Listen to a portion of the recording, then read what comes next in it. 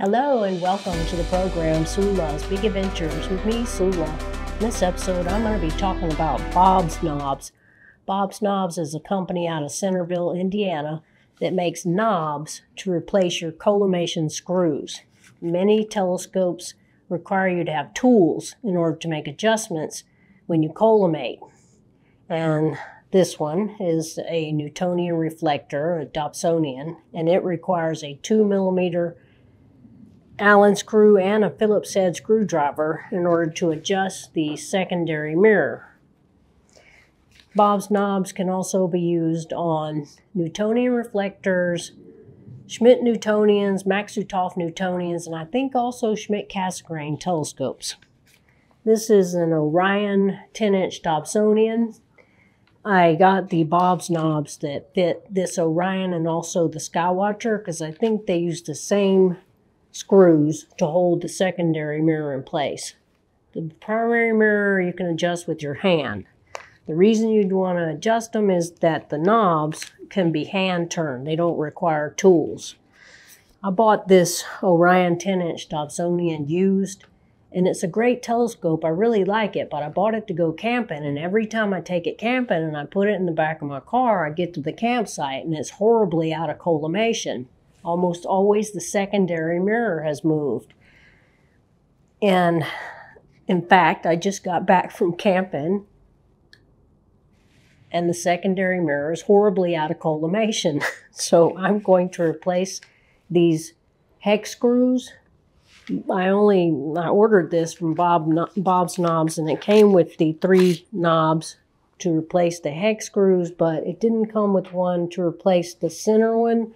It takes a Phillips head screwdriver. So the way you do it is don't take all 3 of them out at once or your secondary mirror is going to fall because it holds it in place. So you take one out, make sure it fits, and then put the Bob's knob in place of the hex screw, and then one more, and then the last one. So let's take the first screw out and make sure it fits. First of all, the first thing I'm going to do is put the tube parallel with the ground so that nothing falls down the tube onto my primary mirror. And then I'm going to start by taking out one screw.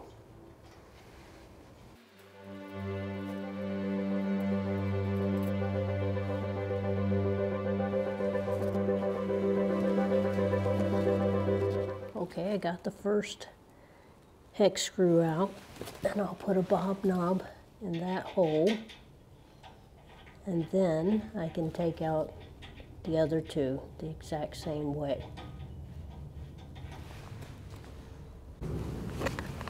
Okay, I have now put Bob's knobs where all 3 hex screws were to collimate the secondary mirror. I still need to use the Phillips head screwdriver to loosen whenever I want to collimate, but it's a lot easier. But of course now it needs to be collimated, so let's do that. Now that I've replaced my collimation screws with Bob's knobs, I need to collimate the secondary mirror. I needed collimation anyway because I took it camping and it was bouncing around in the car. So now you collimate it the same way. I still have the central screw, which takes a Phillips head screwdriver, and you loosen that a little bit. And now that I've replaced those screws with Bob's knobs, I see why it kept going out of collimation. The secondary mirror on this telescope anyway is held in place by that central screw, and I think it was too loose. So just loosen it a little bit, and then you loosen one Bob's knob and then move another one, and then loosen one and move another one until you can see all 4 of the clips that hold the secondary mirror in place.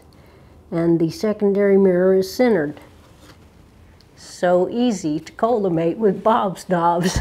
Now my secondary mirror is all collimated, and I think it's going to stay in place now, but I highly recommend Bob's knobs in place of your hex screws on your Newtonian reflector. Maybe the same way on a Max-Uthoff-Newtonian and a Schmidt-Newtonian, but I've never owned one of those. But that's how you do it on a Newtonian reflector like this 10-inch Dobsonian. I hope you found this useful. I highly recommend Bob's knobs. I'll see you in the next one. Dark skies forever. Sula signing off.